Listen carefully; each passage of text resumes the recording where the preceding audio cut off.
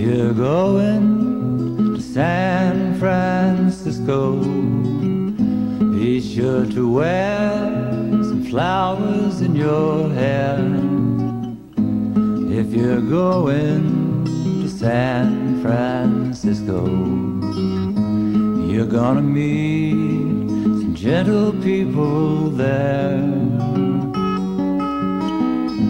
For those who come to San Francisco, summertime will be a lovin' there.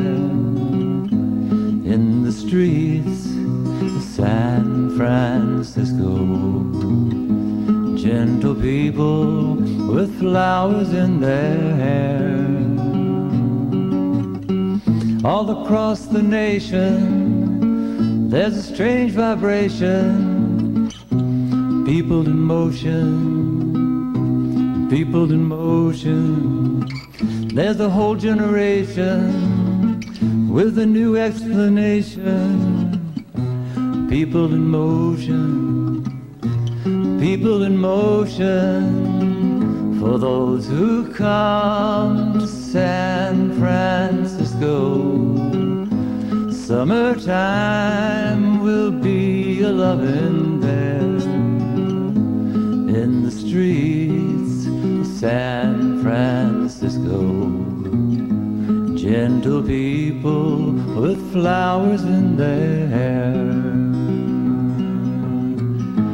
If you come to San Francisco,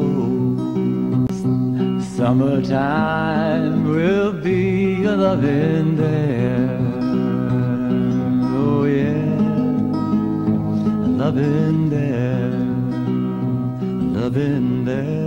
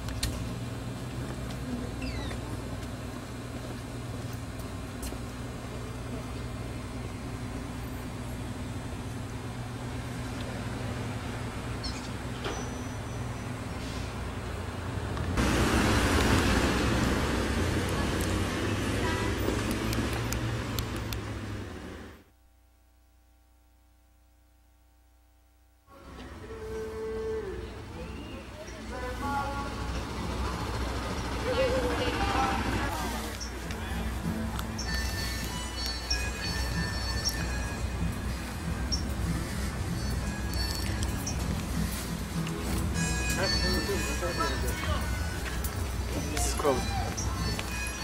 No, we ain't bringing it down. Yes,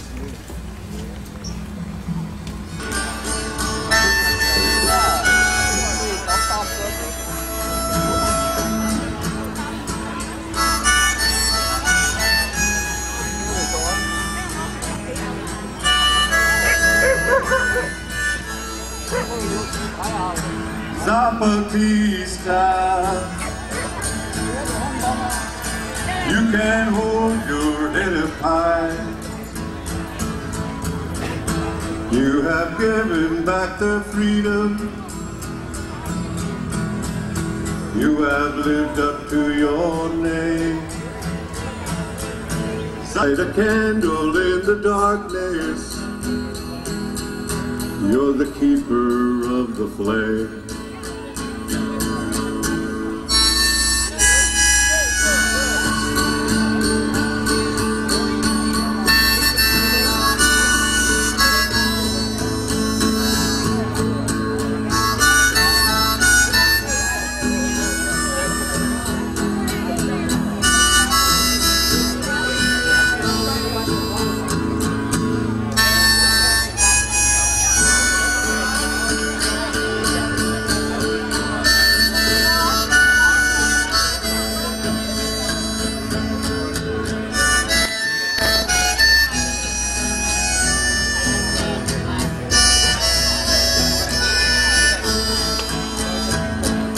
Zapatista,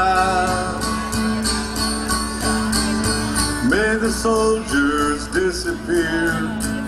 Get rid of it. It should dump it right in the front of the White House so they'll understand what it's doing to indigenous peoples. And suppose somebody put the decimal point in the wrong place, something might explode into space and we'll all be infected. It's destroying the human gene. Whatever it does, we must stop nuclear development in any way. Pilame, thank you.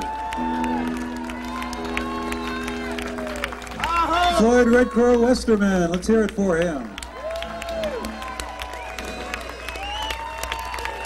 I want to take 10 seconds to let you know that what Floyd was talking about, ending nuclear weapons, abolishing nuclear weapons. Who wants to do that out there? You can do that. Go over to this booth on the right and sign up. Use the internet. Right here today, we're going to empower all of you folks to end nuclear weapons. Also, make sure you give that food to the food bank. We're going to feed the hungry and homeless. Right now, I'd like to bring to the stage a person who for many, many years has been leading the indigenous people for their rights, working with the United Nations, working with indigenous people all over the globe to secure human rights, land rights, basic rights for indigenous people. Executive Director Tony Gonzalez of the International Indian Treaty Council. Thank you. Good afternoon, all my relatives. For those of you that remember our great friend, Mr. Bill Wapapa of this Bay Area, he would say, we're still here, and we're still here. The International Indian Treaty Council, American Indian Movement, we represent the natural world. And we're struggling to free the natural world, and you are all a part of that. I'd like to let you know that 1492, 505 years ago, began the American Indian Movement here in the Americas. 505 years. The First World War was waged here in this hemisphere at that time, when the French, the Dutch, the Spanish, the English, the Portuguese all launched their invasions upon the Americas and began the genocide of Indian people. And this is who we represent. We are the memories of our ancestors. 30 years ago, I was preparing to go to Vietnam. I had just graduated from high school in Fresno out in the San Joaquin Valley, and I was drafted. And I found myself in Vietnam in 68 and 69. And if there's one thing I learned from the Vietnamese, the great heroic Vietnamese people, is that the struggle is long and it is hard and it is victorious. And that's who we are. We are a committed people because the struggle continues. And we must be dedicated, we must be determined, and we must be victorious to free our sacred mother, the earth. Our mission is still clear. We are against the war machine. We must stop the death of people by the industrial complex and this country that leads that. We must tell Bill Clinton that he must sign the landmine treaty. We must tell Bill Clinton that he must sign the global warming treaty. We must tell Bill Clinton and the rest of the people in the United States that they got to get back on track. We must reverse this globalization, this world trade economy that is affecting our lives. And Indian people of the world, we now do have a voice because we are on the agenda of everybody's discussions. And that is because the world is bankrupt. The world has no vision beyond the 21st century where it's heading. And so we must be there. You and I must be there. We have this voice in the international arena. But we also have victories. We have victories in Guatemala now. We have victory in Nicaragua and El Salvador. But there are still wars being waged in Central and South America under the disguise of the drug war. It's an effort to push our people out. And we have brothers and sisters still in prison. The world's largest prison, you know, is here on this land. We have Leonard Peltier in prison, 22 years. Bear Lincoln is free. Patrick Hootie Croy is free. Norma Jean Croy is free. Geronimo Pratt is free. We must free Mumia Jabbar. Thank you, all my relatives. Have a good day. We will be with you until the end of time.